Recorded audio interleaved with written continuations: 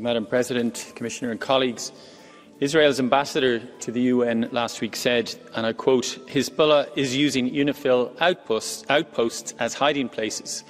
This is patently false. The truth is that the IDF has continuously and flagrantly violated international law, drawing condemnation from the US, from the UK, France, Germany and Italy, in a rare show of moral enlightenment. Yesterday, an Israeli bulldozer deliberately demolished an observation tower at a UN position. Last week, 2 Israeli tanks destroyed the main gate of another UN position. Many UN peacekeepers have been injured. So let me take this opportunity to commend the bravery and integrity of UN peacekeepers drawn from 16 member states. Under intense pressure, they have held the line, carried out route clearances and managed to resupply vulnerable positions, which really underlies how difficult humanitarian access is in the rest of the region.